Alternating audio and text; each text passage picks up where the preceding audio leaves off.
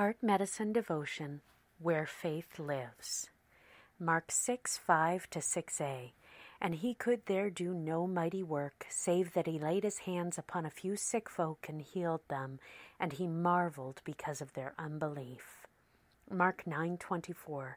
And straightway the father of the child cried out and said with tears, Lord, I believe, help thou mine unbelief. Luke 11:9-10.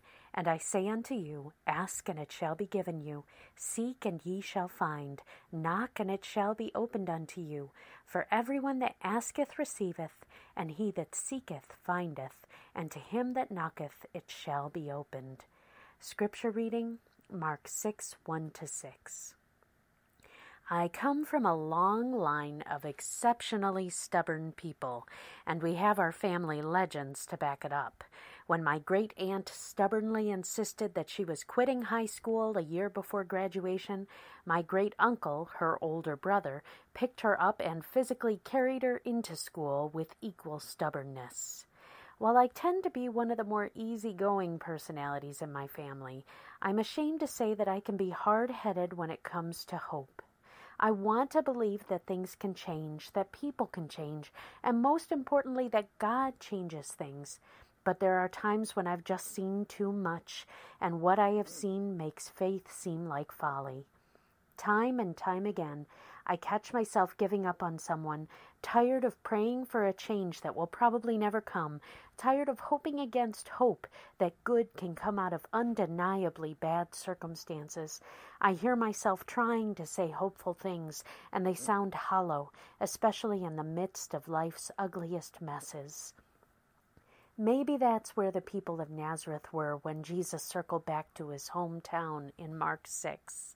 He had just come from Capernaum, where a long list of incredible miracles had occurred, the last of which had been the raising of Jairus' daughter from the dead in Mark 6:38-43.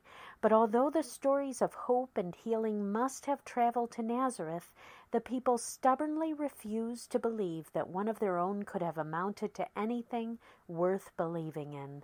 It's almost as if the whole town had a complex of hopelessness. Mark 6:5 tells us he could do no mighty work there, and verse 6 says he marveled because of their unbelief. This was actually the second time that Nazareth had rejected Jesus. The first time, in Luke 4:16-30, they tried to kill him for claiming to be the Messiah, and he miraculously escaped. Even then, Nazareth was an eyewitness to hope, but they were stubborn believers in hopelessness. How horribly sad. How tragic. What miracles did he want to perform there? How many lives might have been changed? We'll never know. He would move on to feed the 5,000 near Bethsaida, walk on the water, and would later spend much more time in Capernaum, where faith lived and miracles could abound. The people of Capernaum were no more deserving, they were just more believing. It's been said that there is a storeroom in heaven filled with unclaimed blessings, gifts that a gracious Heavenly Father longs to bestow, but that go unaccepted by His stubborn children. Today, I choose to channel my stubbornness into an unflinching faith. I want all of the miracles, all of the blessings, and all of the goodness and mercy that God has for me and those I love. I'm dusting off the prayer requests that I've foolishly forgotten, and I'm taking them back to the throne with a renewed faith in the God who is on that throne. Is there something that you've given up praying for? Pray for it again. Don't let the passage of time discourage you. God rarely works in our time, but His timing is always perfect. If you must be stubborn about anything, be stubborn about prayer.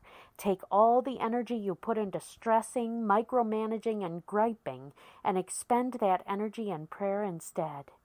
I refuse to be Nazareth, where faith was snuffed out and God's grace was stunningly rejected. I choose to believe in miracles, lost causes, the power of prayer, and the ever-working unseen hand of God. No matter how stubborn I may be on the surface, deep down I know that God has never let me down. So regardless of what my eyes have seen, I'll build up my hopes, and I'll make my home where faith lives. Your prescription? Is your faith failing? Have you stopped asking God to move because you don't believe He will? Ask God to give you a renewed faith in His sovereignty, His plan, and His unfailing love for you. Take your requests to Him and believe that He is faithful. God bless you.